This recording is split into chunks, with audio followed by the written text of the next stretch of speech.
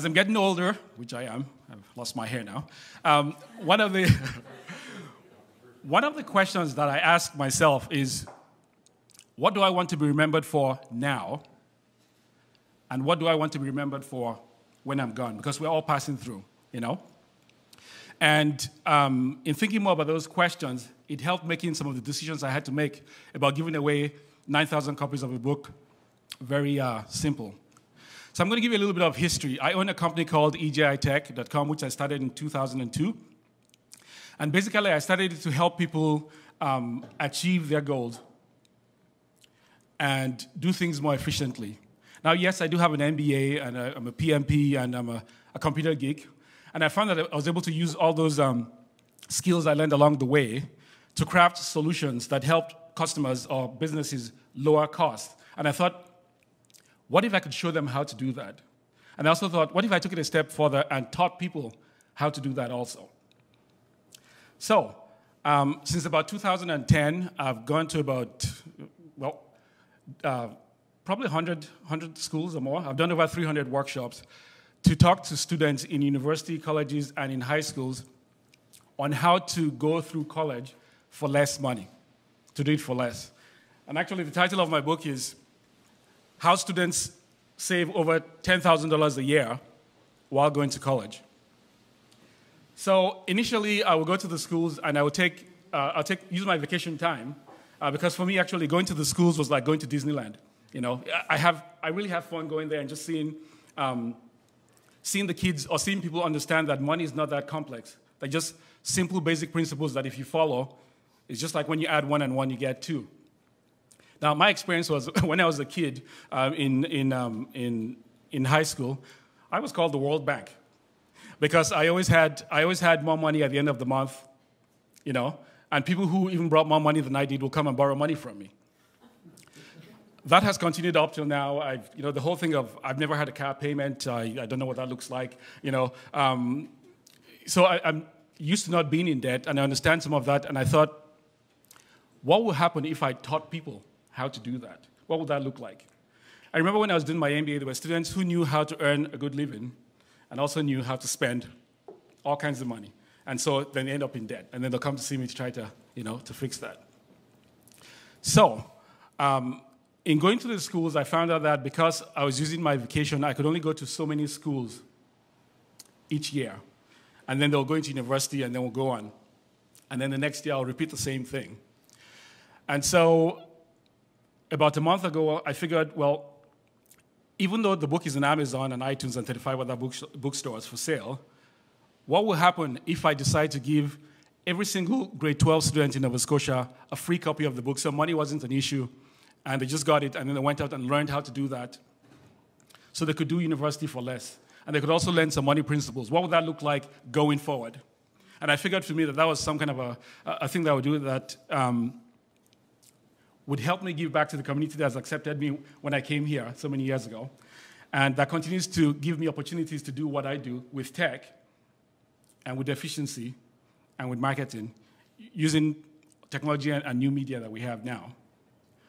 So I went to the school board website and checked how many students were in Nova Scotia because I was trying to figure out how many books I was going to have to give if I was going to do that.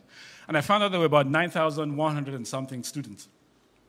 So this was in the morning. I wake up early at about 4 o'clock in the morning, and because the early bird gets the worm or something. Yeah. So I went to take my shower, and I figured, what would happen if I gave 9,000 copies to the schools? What would that look like? And so from when I got up to when I went to my computer, I posted on social media that I am giving away 9,000 copies of the book. And then I had about 2 days to work out the logistics of that. Again, since I'm an IT person, I put a bunch of things on my website to make it easy for the schools to get the books. Actually, all the school had to do was just send an email or go on the website and just say, the name of my school is Acme High School, and we have 300 students, and I'll just send them 300 books. It was just as easy as that. So that's what I did anyway. So when I go back to why did I do that, I figured it was, again, my way of leaving some kind of a legacy to help people who are coming up. Because for me, I think when you learn something, if you teach someone else how to do it, then there's a chance that they could teach somebody else how to do it. And you could have a scenario whereby if you get grade 12 students who go through university and understand money, then they could grow up and become parents if they choose to have a family, and they could maybe teach their kids how to deal with money also. So you have a generation of people who will come up and would not take debt as the first option, which is what we seem to see around here. I did that. And the schools have started calling in and filling out the forms, and I've been able to send out a couple of thousands of books so far.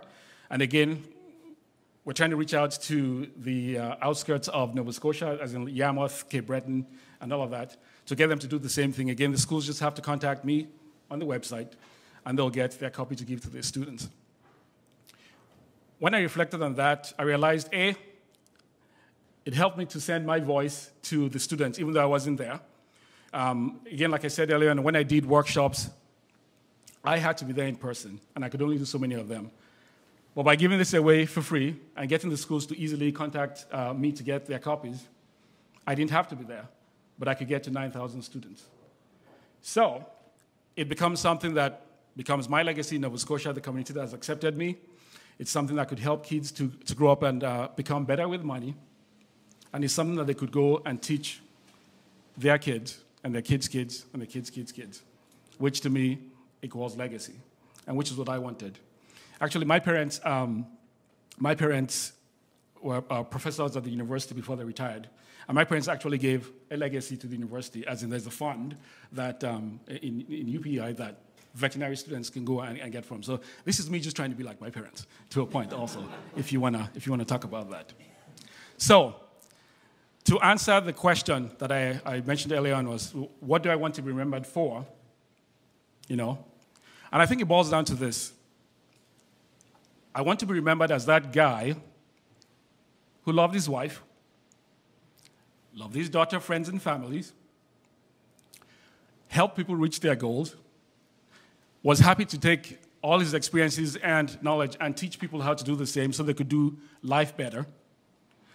I figured if I could achieve that, then I could say, you know what, I've done my job. And when I become that person who is in my rocking chair watching, what do people in a rocking chair watch? Yes, watching. When I was watching Matlock and eating creamed corn or something, I don't know what people eat. I could look back and go, you know what, I did, when I had the chance to, I did what I did. And I know for me today, it's fun to get kids come and I'll talk to them about how to do university better, or how to use many of the things that I've learned using IT to do their life better, do their business better, and do their money a lot better. So for me, again, giving 9,000 copies of the book was one of the easiest things I did. Somebody wanted to put a dollar amount on that, but I'm not going to talk about that, what that would have cost me in sales. But that's not the big picture. The big picture is what will happen to those kids if they figure out money and do money better. I think for me that's priceless in my books. So again, thank you very much for coming out and listening to this. And